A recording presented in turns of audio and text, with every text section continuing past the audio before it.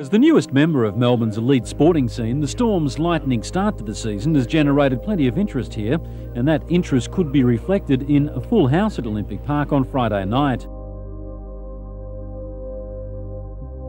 We win game 1, we win game 2, we win game 3. In our very first home game, we're on the back of 3 consecutive wins in our very first year. The groundswell was massive. There was so much hype about the Melbourne Storm, and I dare say a lot of people were thinking back in the day.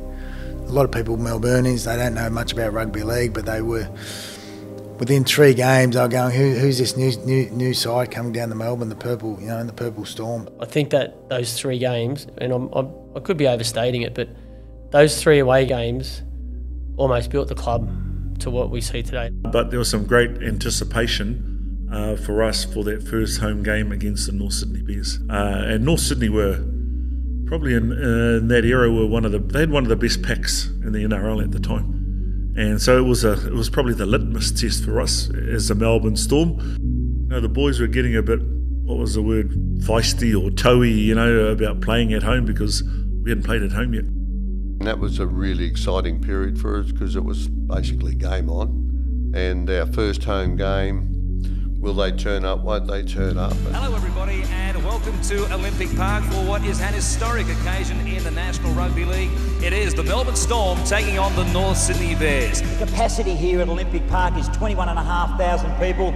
Organisers are hoping that 18,000 tune through the turnstiles looking for another Storm win. They turned up in their droves, so I was just, then you just felt so proud. Yeah, I remember parking the car and then walking to the game thinking, oh my God, there must be like Guns N' Roses must be playing or something's going on next door. There were so many people around. I was like, wow. And we're pushing our way through the crowd and it was already jam-packed when we got here. Chris Johns came to me before kickoff and he said, we've got a problem. There's a few problems actually. He said, security, and now there's still people outside. They're starting to get cranky because they mightn't see the start of the match. He said, what should we do? And we're just over 5 minutes away from kickoff here at Olympic Park. They've in fact put the kickoff time back 5 minutes because of the crowd trying to jam their way into this first of the game for the Melbourne Storm. I think we both looked at each other and said, well, damn it, let's open the gates. So that was, again, a nice statement to make about, hey, here's your football team, here we are, we don't want to leave you locked out. Here is Glenn Lazarus, captain of the Melbourne Storm. They get a standing ovation at Olympic Park. I remember running out onto the field to that thunderous music from Akadaka, and the fireworks and the crowd all standing up and cheering. We ran onto the field. And they're deciding to run the ball. Is this confidence? Markin will crash across and score the first try for the Melbourne Storm on home turf. What about that for confidence? Hank Smith was lurking outside him. The tackle was made and Cardle couldn't get the pass away. Pressure now for Nigel Roy. He can't come up with it. A chance for Boy. Play on, says Banda. Boy is going to score. The Storm are on the rampage. But the Melbourne Storm have christened Olympic Park with a victory. The Storm, they've upset one of the competition heavyweights, North Sydney. Have they become one of the heavyweights themselves in turn?